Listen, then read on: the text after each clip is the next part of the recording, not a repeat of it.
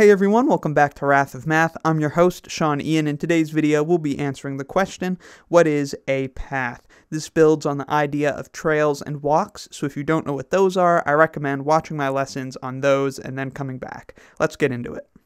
So of course, we begin with this beautiful graph G, and we are going to describe a way of moving through G. So let's say we start down here at V1, and then we move up to V2. Then we head over here to V3, we go up to V6, then let's say we go over to V7, and then we end down at V8. Then what we have just described is a path in the graph G. And how can we represent that path? Well, we'll call it P, and just like with trails and walks, we can write this as a sequence of vertices, beginning, of course, with the vertex we started at, then the next vertex we went to, and so on. Then we went to V3, then we went to V6, then to V7, and then we finished at V8. That is where we came to a stop. So this sequence of vertices in the graph G defines our path. But what makes it a path? Well, just like with trails and walks, the consecutive vertices in the sequence are adjacent in the graph. So all of these consecutive vertices, we can see they are joined by an edge in the graph G. So when we started at V1, for example, we could only go to V2. We can't go to V3 because it's not adjacent to V1. That is, we have to travel through edges. Remember that in a walk, we could traverse both edges and vertices multiple times. In a trail, we could traverse vertices multiple times, but not edges.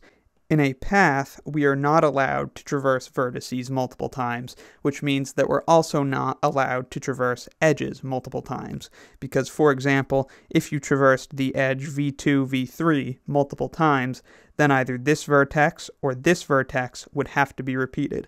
So you can't repeat vertices in a path, thus you can't repeat edges either. This is sometimes referred to as a simple path, and just the word path refers to something different, but usually, in my experience, this is what we call a path.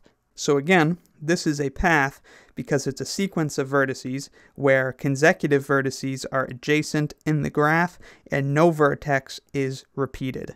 And that is what a path is. But let me move this up here and show you one other way that we can write paths, walks, and trails. We've been doing it in this way where we just list out a sequence of vertices, but there's another way it is also sometimes done and often defined as. So instead of just being a sequence of vertices, it can also be written as a sequence of alternating vertices and edges. So you would start with the vertex we begin at, then you put the edge that you travel. Then you put the vertex you're at. Then you put the edge you travel. So you can see vertex we start at, which was V1 right here. Then we traveled the edge V1, V2. So that's what came next in the sequence. Then from that point, we were at V2. So we put V2. Then we traveled the edge V2, V3. So we put V2, V3. Then we're at V3. So what comes next in the sequence is the vertex V3. Then we traversed the edge V3, V6. Then we were at V6. Then we traversed the edge V6, V7. Then we were at V7. We traversed the edge V7, V8. And then, of course, we ended at V8. So if you write a path, trail, or a walk in this way, it's a sequence of alternating vertices and edges. It begins with a vertex, and it ends with a vertex. And of course, after each vertex, you put the edge that you traveled, then the vertex you're at, then the edge you travel, and so on. Now, as you can tell, this way of writing out the path is much more concise than this way, and I prefer this way because it conveys the same information much more simply. Because since we went from V1 to V2, you know that we had to have traversed this edge. So even though we don't explicitly state that we traversed this edge, like we do down here, where we write out V1, V2, it's obvious that that is the edge we must have traversed. But I wanted to make it clear that this method of defining a path, a trail, and a walk is sometimes used. But that's what a path is. It's a sequence of vertices in a graph such that consecutive vertices are adjacent and no vertex appears more than once.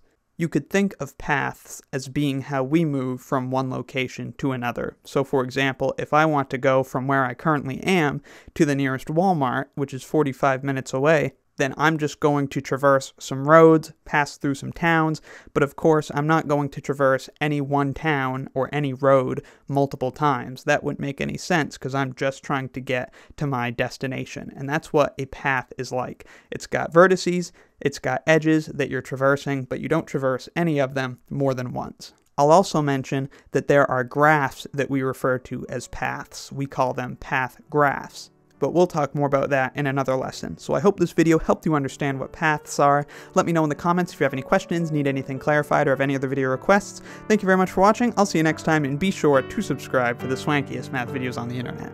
I can't wait.